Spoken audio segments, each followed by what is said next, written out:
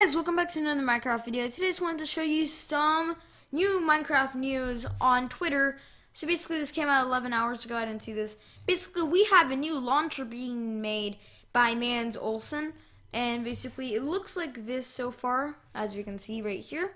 And it's going to be remade with the orange button fixed because, as he says before, feedback so far, people seem to like it, but not everyone's keen on the orange play button. We might take another look at it.